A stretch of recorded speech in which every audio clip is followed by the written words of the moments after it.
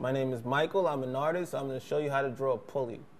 A pulley, you want to always start with a wheel because that's what makes the pulley pull. So you start with just a circle to make a wheel, just like that. There's also a track on it, so you want to show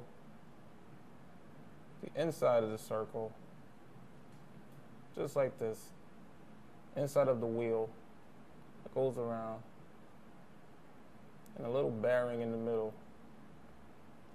Now on the pulley, you can't see the wire around the wheel, but that's what makes the pulley a pulley. So you see the wire coming out on each side. And you can make a double pulley where it's another wire, where it's another wheel right under it, or you can have just a simple one where there's one pulley, one side of the wire and the other side of the wire. And then you're going to need something to pull, so you can show the base of a hook that just comes around, and then another little piece right here